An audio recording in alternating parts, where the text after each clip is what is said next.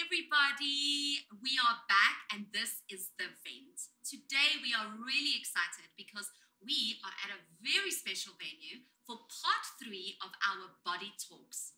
Today we are here. Joining us is Sarah May, and this is the Mia Elle brand and their studio.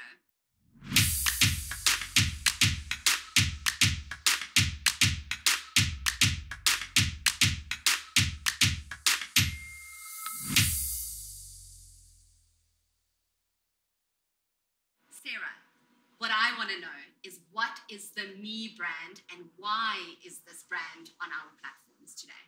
Me brand is supposed to be a woman empowerment brand, something that every woman can relate to. So that's the whole point of us kind of getting it into an acronym of ME from Mia Elle. I started off with my photography 8 years ago, and from there kind of just developed and started interacting with women all the time, grew into something where I could identify the issues and the things that people weren't talking about, the way that they weren't addressing the issues within themselves, and I needed to address that. So I kind of grew from there. We were discussing just now about the whole name and stuff like that. So I never named it after me because it's never about me. I don't like being the center of attention, oddly. But so changing the name to something else meant that I could own it a little bit better. And the name in itself is made up of my kids' names. My oldest daughter's name is Mia, and my son and my youngest daughter is Levi and Alexa, and I've combined it all together to Mia Elle. Nice. And beautiful. Thank you. Mia in Italian means mine, and in French is femininity. So together it means my femininity. So it was something that was very thought through. Yes. And very clever. Very, very it's clever. something that every woman can relate to at the end of the day. When you are looking at Mia Elle, when you are part of me, you should feel feminine, whatever that definition is for you. Oh my gosh, I love that so much. That's amazing. So how did you take photography and a woman and her body to do boudoir? How did that come about as a photographer to where you are now? And why did you choose boudoir photography? It's pretty much the only photography I've ever done. It's the only thing that Good place to start. Because I just took it off, you know? No, I feel, so when I started, it was actually one of my friends was getting engaged, and she was like, oh, I saw these pictures and I really think it's a nice idea. So I said, okay, you know, just jump in, take a couple of pictures. And her response to that when she saw them was just so overwhelming. It's an addictive feeling. It's not actually something I can explain without physically doing it. So there's even a different feeling from when you're on that side of the camera to when you're taking the pictures.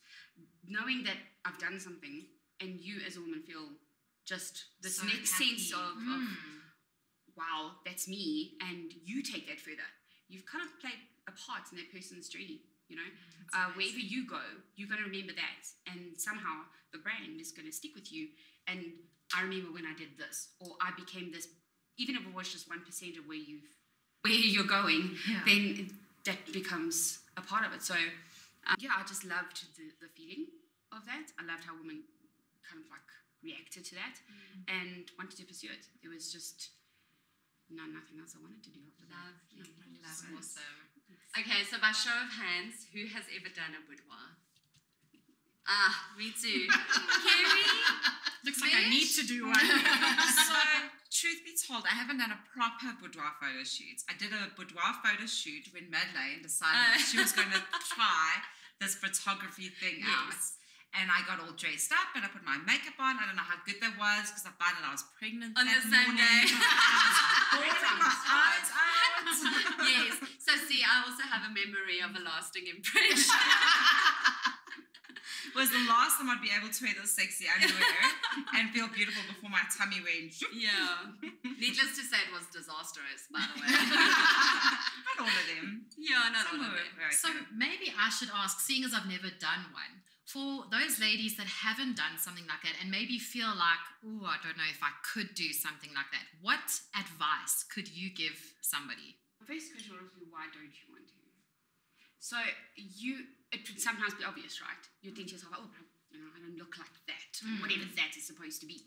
We always put up these pictures of like Victoria's Secret in my head. And like, you can only be in underwear if you look like this, or you can only be naked if you look like that.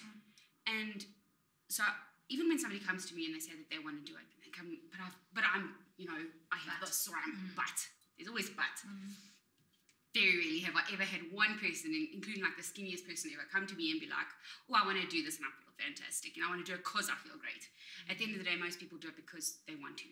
So I would always say to somebody who wants to do it because you want to feel better about yourself, not because you already do.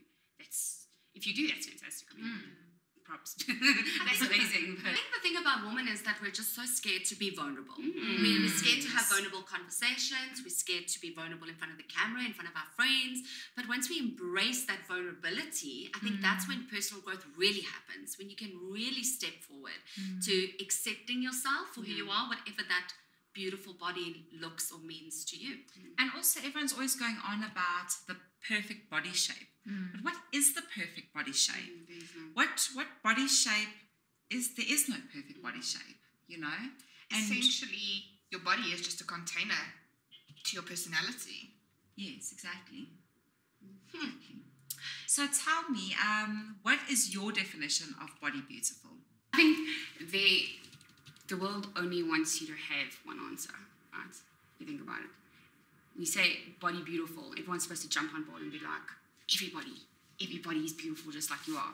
And yeah, 100%, everyone's got something beautiful about them. But the job that you have in terms of finding what is body beautiful is what is beautiful individually, not what is the standard for everybody else.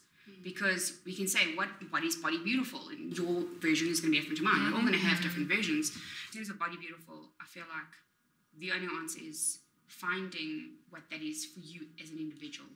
Because you're only ever going to compare yourself to somebody else, and when you stop doing that, that's when you're going to find what's beautiful.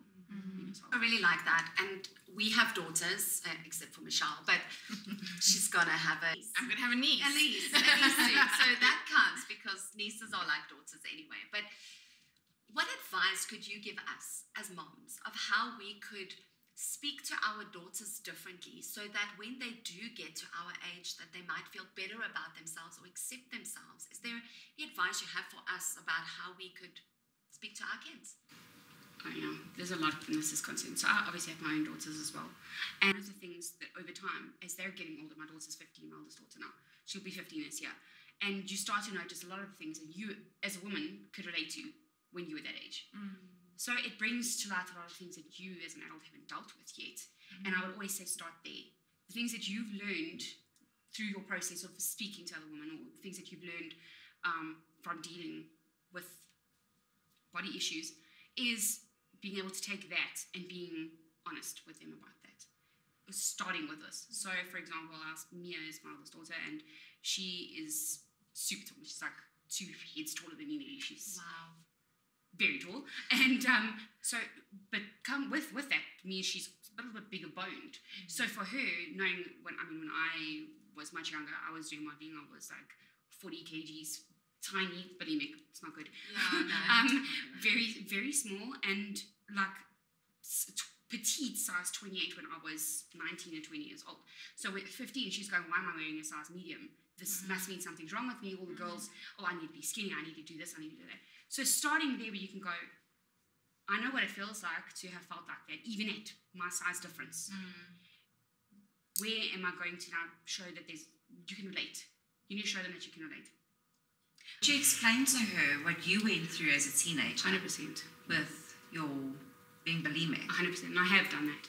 I feel like it's incredibly important for us to be able to get them to understand certain things and heal. See, we need to be a generation now. This is part of what my brand is about. Is becoming a generation of women who are healing from the things that we weren't allowed to heal from as kids. Or our parents didn't know better. Let's be honest. Most of our moms never went for therapy when they needed it. And so we kind of had to deal with certain things differently. And a lot of us have that resource now. So our kids are receiving a different side of us. And so where we're healing now, where we're able to take that further and learn better, we need to pass that on so that when they get to our age, they're not dealing with the things we're dealing with now. So we have to address these things. And a lot of us, I don't know about you guys, but with a lot of women that I deal with, have a thing of, but my mom didn't do it like this. And so you sit with this guilt, like, I want to do it differently, but, you know, I feel like this is a better way of doing it, but my mom didn't do it like this, maybe I'm doing it wrong. But the world has changed. Our girls need us. And it's not to say that our parents did a bad job. They were just in a different world. And so we have to take what we're learning now and keep educating ourselves and keep passing that on. By the time they're our age, and their kids are not going to have to go through, their girls won't be going through the things that we are now. Look, I'm saying girls, but I think that there's a really big struggle for men as well that have lost who they are allowed to be, because I believe that the generations of fathers are very, this is how you are going to be raised to be a good grown man one day. But what about them being secure about saying, I want to explore possibilities within myself, become beach vibey or hippie, or so I find it refreshing that it has opened up now, so that we are, and boys are allowed to grow their hair and, you know, wear different clothing than dance, yes, and find ways to express themselves. So it's important for the boys to accept who they are as much as it is for the girls. Yeah. I think as women we kind of need that. Yeah. Yes. So maybe I should bring my husband to come and do a boudoir. That should be fun. My love, guess where we're coming? Oh, I can just picture him with the cigar. He'll just have his middle finger in him. With his cigar. Yeah, that was so cool. Now tell me, with posing, women posing for photos, a lot of us don't feel confident with the way we look. I know I don't. I am not comfortable in my own skin. I always criticize myself. It's come from when I was a child, bulimic, not eating, modeling, you know, been there, done that, done all of that stuff. And no matter what I do, I feel like I can never look nice in a photo.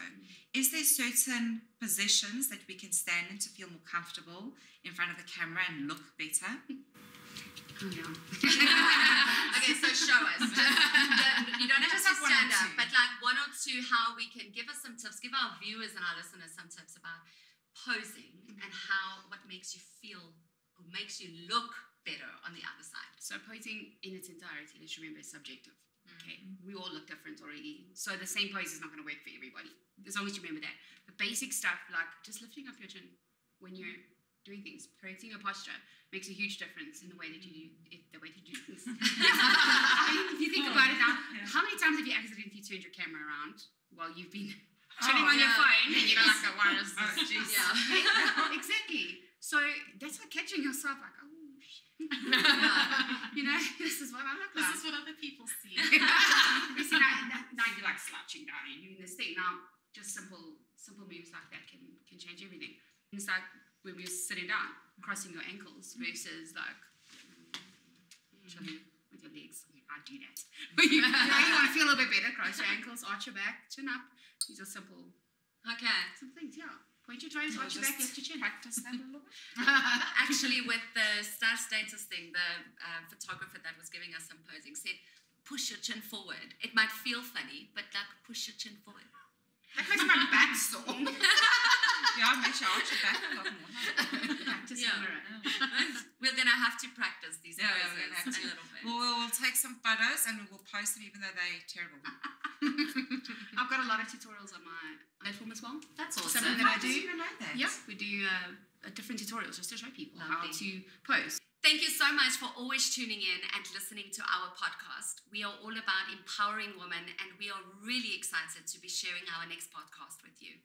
Stay tuned to our social medias and don't forget to follow us. We are The Vent SA, Instagram, Facebook, and YouTube.